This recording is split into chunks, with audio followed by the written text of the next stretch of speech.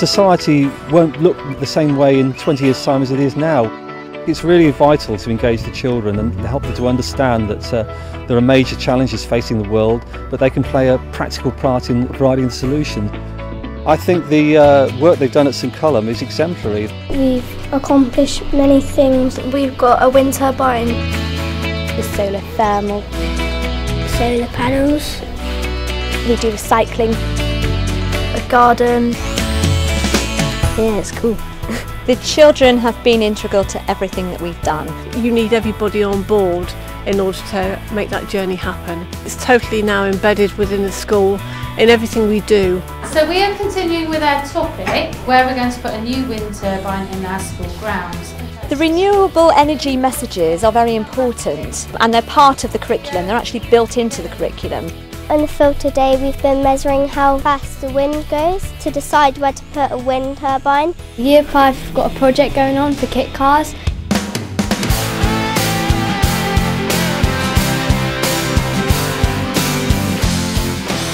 We built the cars just to show what's possible in the future with electric cars and alternative fuels, and it gives the chance for the children to have a bit of fun and race them against other schools as well. It's not just the things you can see, the wind turbine, the solar panels. It's teaching our children about what's important for their future and for the future of our world. We're here to work with you guys and explore how we can best look after this. What's this? Planet Earth. We have a world pledge and a school pledge. Our school pledges are to use wind and solar power, print less, use less, support charity on Care Day, pick up litter and tidy up, turn the lights off, recycle our paper and things, and keep learning. The school shows that not only are there big issues out there, but there are real things that we can do in our everyday lives that can really make a difference.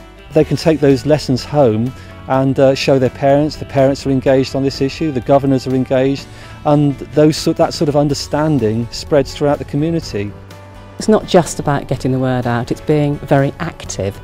Our children have been out to our local supermarket recently. We've come out to the local co-op to find out how the community has taken on board reducing their carbon footprint.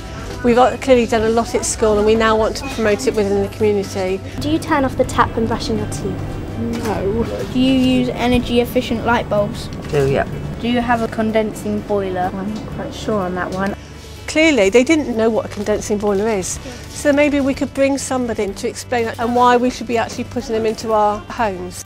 Often the interest is there, but it's showing people the practical solutions. How do you do it? And this is where St Columb Minor has tackled all those things. We've done workshops in school for other schools to spread the word and to help them to start a similar journey. It's really important to get that message across that they can do it as well.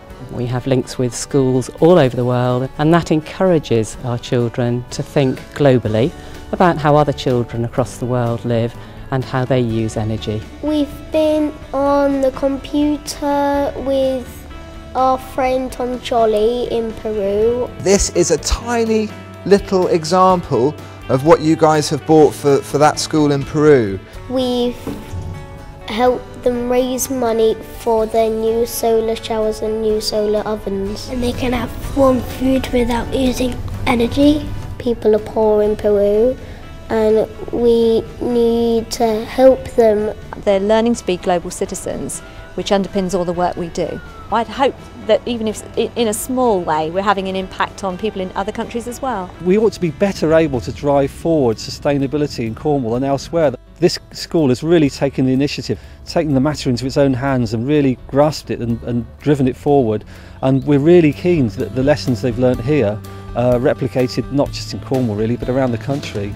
I think every school should do this because it is so important. And we can save the world. The world could be a better place to live. Solar panels, powers the lights in the classroom. Solar thermal, heats the water for our kitchen. Wind turbine, powers the lights to keep us bright.